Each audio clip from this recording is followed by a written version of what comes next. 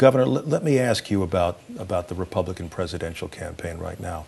One of the latest polls that came out, a CNN poll, put Mitt Romney down 8 points to the president in his home state of Michigan. There are a lot of Republicans right now that are worried that perhaps the campaign is slipping out of Governor Romney's hands. Are you worried about that?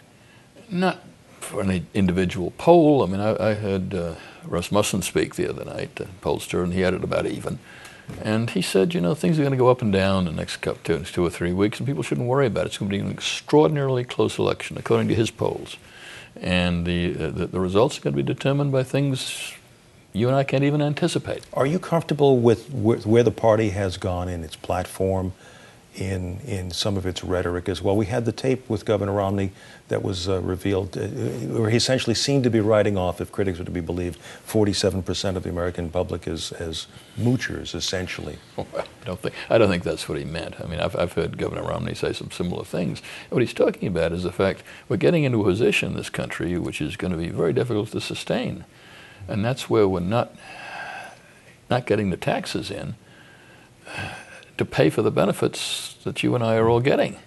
And somehow we've got to redress that balance. If we're going to keep all the entitlements rising, as they've risen tremendously over the last 20 years, we've got to find sources to pay for them. And we haven't done that in the past. That's one of the reasons we're in deep debt, and one of the reasons as a country we're in trouble. Talk to me as well in your capacity as the man who co-chaired the 9/11 Commission. Do you feel, and we've talked about this in the past, but it's been a year since our last conversation on this, have we as a country made any progress in learning the lessons and making ourselves safer? Yes, we made a lot of progress. But a lot of progresses have been on the old threat. The threat has changed. The threat is new, and we've got to make progress on the new threat, because that's what we've got to worry about today. The new threat is what?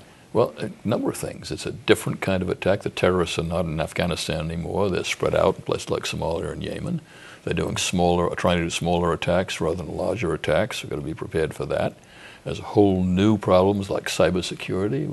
They could disrupt our whole grid in this country with a cyber attack. And we're not ready for it. We're not prepared for it. Whose fault is that?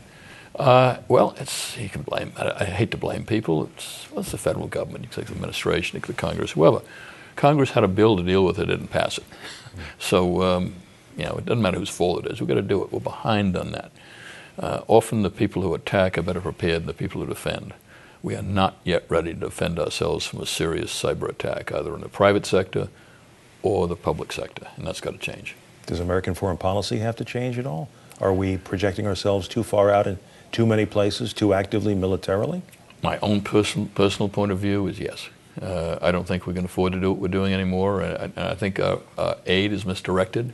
I would like to see a lot more humanitarian aid rather than military aid around the world. I think when we have done that in the past, such as we did it in the largest nation in the world, Muslim nation in the world, Indonesia, after the tsunami, you know what happened?